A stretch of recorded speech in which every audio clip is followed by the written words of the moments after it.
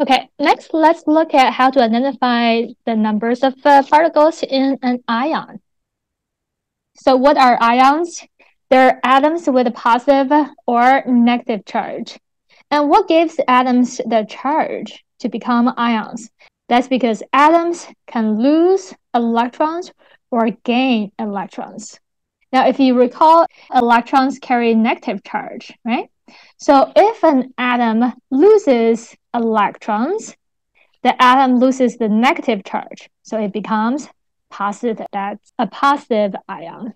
If an atom gains electrons, electrons again are negative. So this atom gains negative charge. So it's going to become a negative ion.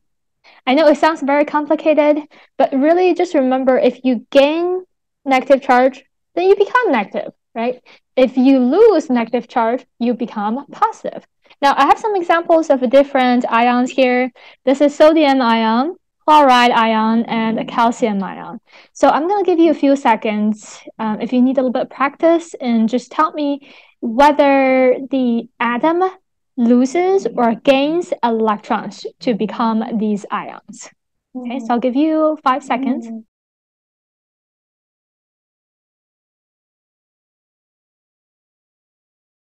Okay, now sodium ion carries a positive charge. So that means sodium loses electrons, right? Loses electrons. It loses the negative charge, so it becomes a positive ion. Chlorine gains electron, so it becomes a negative chloride ion. And the calcium, it loses electron, so it becomes calcium ion. Now we call positively charged ions cations and negatively charged ions anions. Now there's a trick that I tell everyone. Cations, cat's a worm. It gives you a positive feeling. So cations are positive ions. Anions is spelled like onion. And when you cut onion, it makes you cry.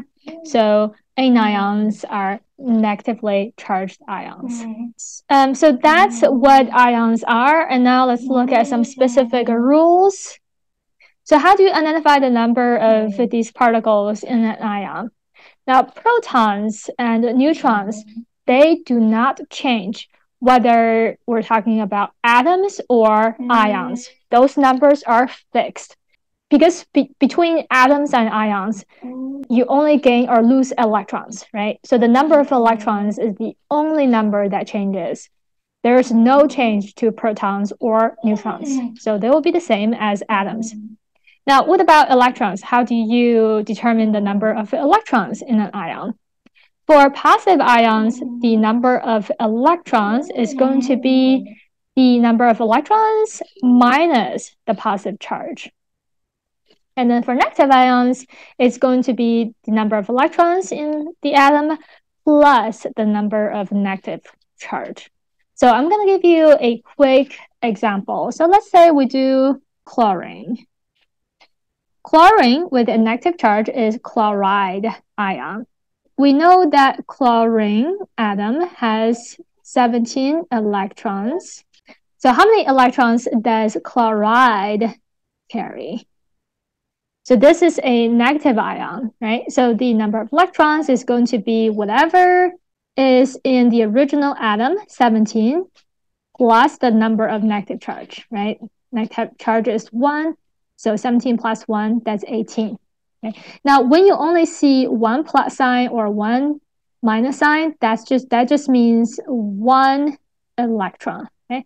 If you see 2 plus or 2 minus, that means there's change of 2 electrons, right? Same thing here. If it's 3, then that's a change of 3 electrons. So either plus or minus 3. Okay. Now, again, I know, the equations look very complicated, but it's really simple. It's kind of what we talked about on the previous slide. If you are negative ions, that means you gain electrons, right? So, of course, it's whatever electrons you have originally plus the electrons you gain, right? So negative ions, you add the negative charge to get the number of electrons. And for positive ions, the atoms lose the electrons, right? So of course, it's the original number of electrons minus the electrons that you lose. Okay, practice questions, lithium and oxygen. I'll give you about 10 seconds.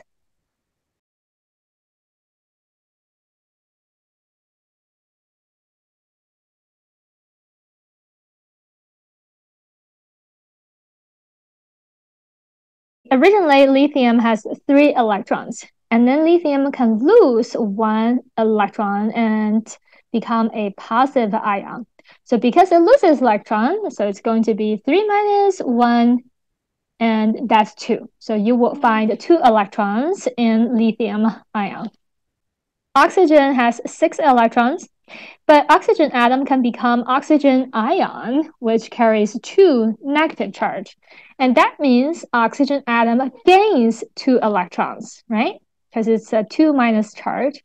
So that's going to be 6 plus 2, right? Originally, the original 6 electrons plus the 2 electrons gained. So that's going to be a total of 8 electrons.